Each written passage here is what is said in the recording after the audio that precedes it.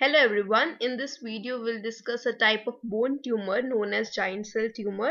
I have already discussed the classification of bone tumor and osteosarcoma in a previous video. Now going to what is giant cell tumor. It is a benign tumor of bone. Its origin is unknown and it is a benign but it is a locally aggressive neoplasm.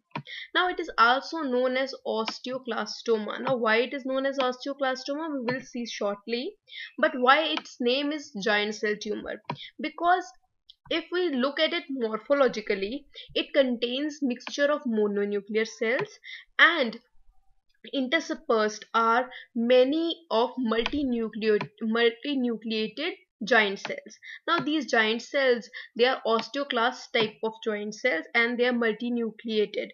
So because they are presence there is presence of many giant cells in this tumor, therefore the name of this tumor goes to giant cell tumor.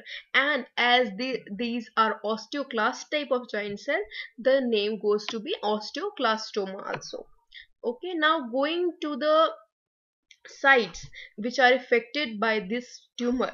It affects mostly the epiphysis and the adjacent metaphysis. Mostly the epiphysis is involved, and of the long bones such as distal femur, proximal tibia, that is a knee joint, distal radius, proximal humerus.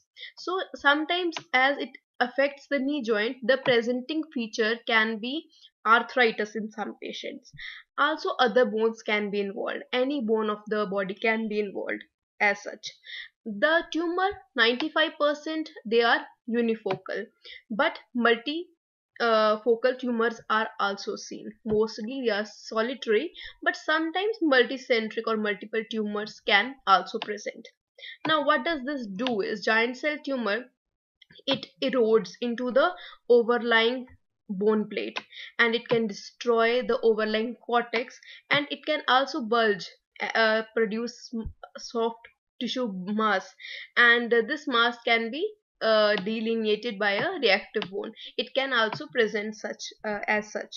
Okay, now going to what is the morphology, what is the gross picture of this tumor, what is the microscopy of this tumor, and then we will discuss the pathogenesis of this tumor, and going firstly going to the gross description. So how this tumor looks is, it is a large red brown tumor. Okay, you can see in this picture, firstly we see in this picture. So this is a tumor. So tumor, it is mostly, it is as it's a benign tumor, it is mostly well lineated. Okay, you can see over here it's well lineated tumor, but the picture inside, it is a red brown tumor. It can undergo many type of secondary changes such as cystic change can be seen. You can find cystic change, there can be necrosis present, hemorrhage can be present. Such changes can be seen in this tumor. So going to how does this tumor grossly look like is, it is a large red brown tumor. It can undergo cystic degeneration. It has well defined borders. Now the cut surface can show various changes.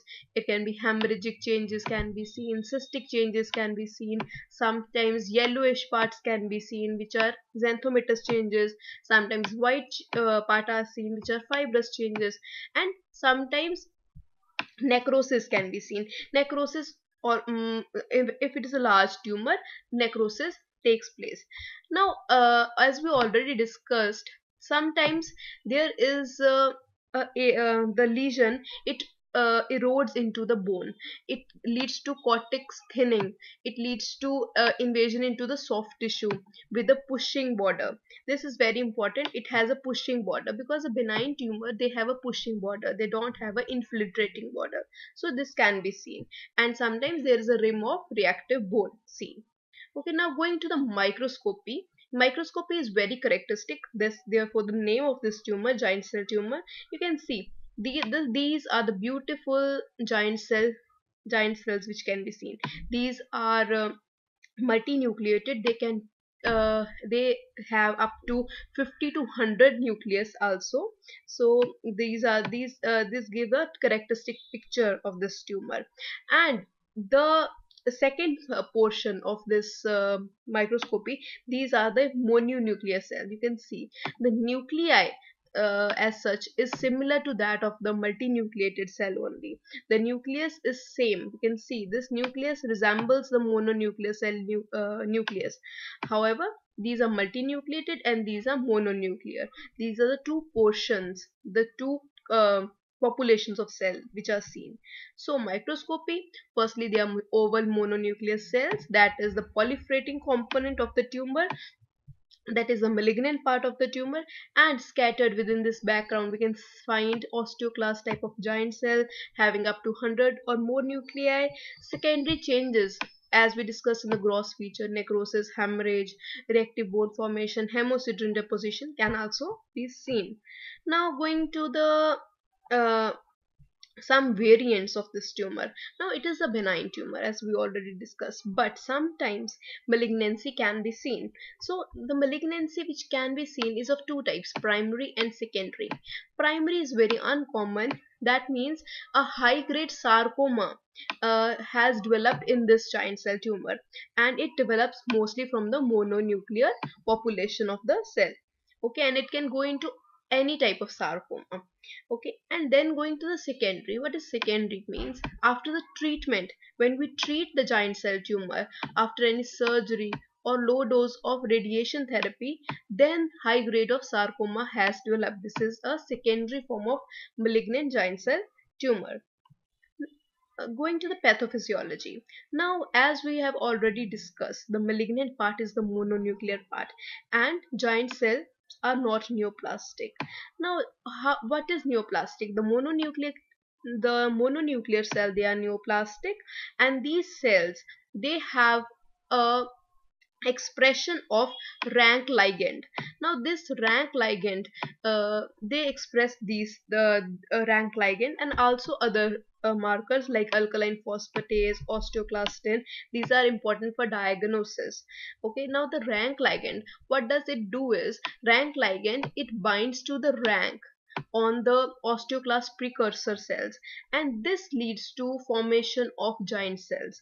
This is the main reason of giant cells. So treatment, uh, when we do the treatment of these patients, we look for rank ligand inhibitors, because the neoplastic cells, they express this protein, this marker, sorry.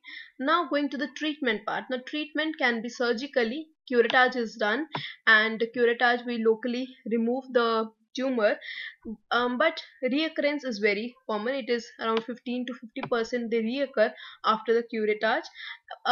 Also anti-osteoclast agents can be used, like bisphosphonates can be used, and anti-rank ligand monoclonal antibody can also be used. As we already discussed, this is expressed by the neoplastic cells, so this will be beneficial. So this was all about the giant cell tumor. Do like, share and subscribe to this channel if you like these type of video. Thanks for watching this video.